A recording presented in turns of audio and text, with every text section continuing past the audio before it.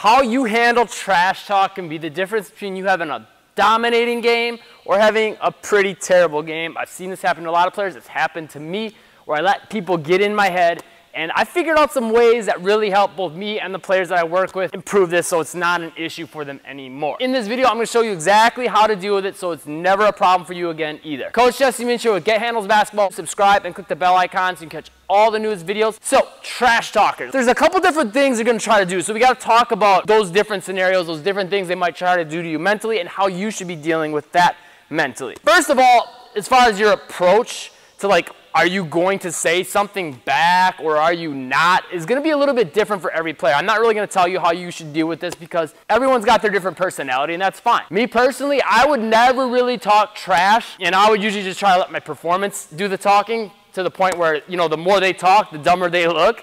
But, you know, if that's, you know, not the case for you, sometimes maybe you do want to talk trash. Like me sometimes, if people just won't stop and I'm like busting them, I'll let them know after a while, right? Or if they're starting to play kind of dirty because they know they're talking trash and I'm still making them look bad, I'll kind of start talking back a little then. But I'm not one to really ever initiate the trash talk. I'll usually let them go for a while until I know, okay, like, yeah, you don't really have much to say anymore. That's the first thing is I would say, you know, for the most part, you know, whether you want to talk or not, you got to let your performance do the talking, right? And part of that, though, is to not let them get into your head and alter your performance, right? You can't have that performance if they're in your head because now you're not going to be playing your game. You're not going to be playing confident. You're going to be playing hesitant. At the end of this video, I'm going to give you a link to another YouTube video that's going to really help you with more like the confidence side of things and how you should approach that. That'll really help you with dealing with trash talkers.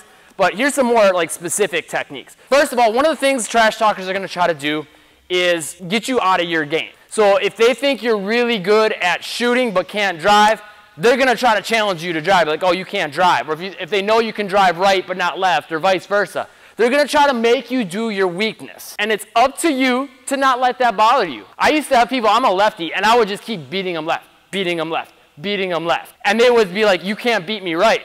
I'm like, why would I? I'm still beating you left. Until you stop me left, I'm not going to go right. And then once they finally did, I would just beat them right because they make it easy. So keep playing your game and keep doing your thing. If you're a good shooter, keep shooting. Until they stop you, don't stop what you're doing. Don't let them get you off your strengths because that's what they're trying to do. So then when you miss that shot because maybe you're not a good shooter and you're good at driving,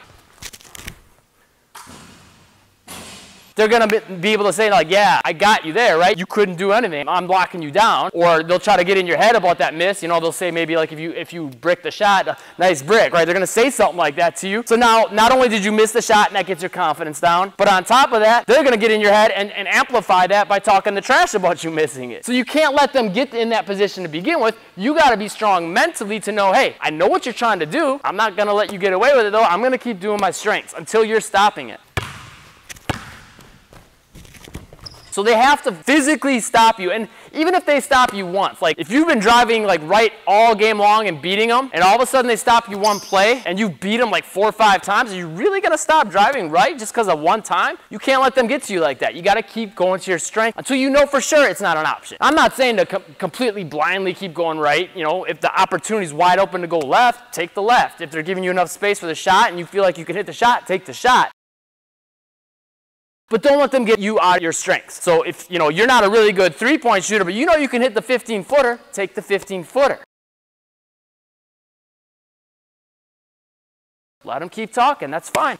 They could talk all day, their jaw's gonna get tired, okay? Second thing trash talkers are gonna do, and this is the big one, is they're just gonna try to get you down, period. Anytime you mess up, they're going to let you know. Anytime they stop you, they're going to let you know. Anytime they do something good on you, they're going to let you know. They're basically going to try to bring you down and themselves up. Or maybe they'll just talk about how they're unguardable or how they're going to pick your pocket when you're dribbling the basketball, right? You can't let that get you down. Number one, if they haven't even done anything and they're already talking trash, why would you respect anything they say if they haven't stopped you? Number two, the big part is where they get you, and we kind of talked about this, is if like they steal the basketball, they're going to make sure you know about it, right? And what that's going to do is it's not going to feel like you just got the ball stolen once. It's going to feel like you got the ball stolen like multiple times and they owned you, right? Because they're talking on top of it. Now it's up to you to just kind of block it out. Play the game and focus what's going on the court and what you need to do to dominate them. Don't let their talking get into what's happening. Don't let them over-amplify anything that happened. One turnover is one turnover. One missed layup is a missed layup.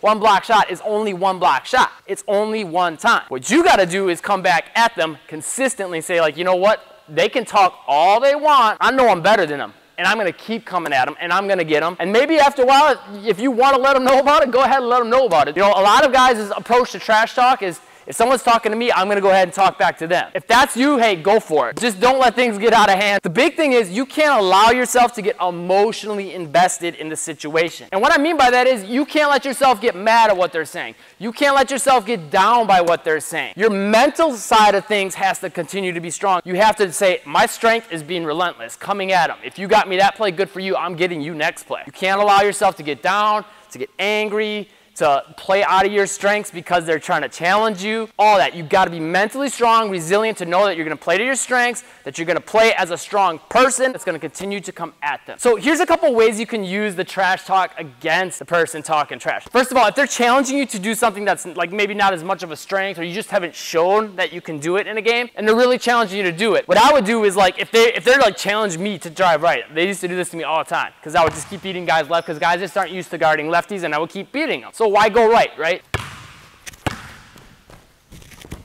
Well, what I would do is, if they were challenging me to go right, I would give them a really hard fake right and then come back left. And if you really want to let them know, you could even let them know to kind of take that trash talk and turn the tables and use it on them. And really, you're kind of doing it in two ways. Number one, you're using what they're trying to challenge you to do against them by faking it. And then number two, you're letting them know that you got the best of them. Take things even next level. If maybe something they're challenging you to do that you know you could do, if they give you a wide open opportunity to do it, like maybe if driving left or right is a problem for you, or shooting, and you know you can do it, if the opportunity's there, beat them there once, and now let them know about it. You've taken that thing that they said is a weakness, and you used it against them, shown that it's not a weakness. Now you both physically demonstrated that that's not going to work. And two, you can let them know about it if you want, whether, you know, just your actions speaking, or if you want to go ahead and talk a little too. Let them know, yeah, you said I couldn't go right, or you said I couldn't go left, or you said I couldn't shoot, or you said I don't got handles, and then you beat them. Let them know about it. Here's the video that's going to help you with playing with more confidence in game situations. You'll definitely want to check that out. It'll help you a ton. If these tips help, hit that like button, subscribe, and click the bell icon so you can catch the newest videos. I'll see you in that video.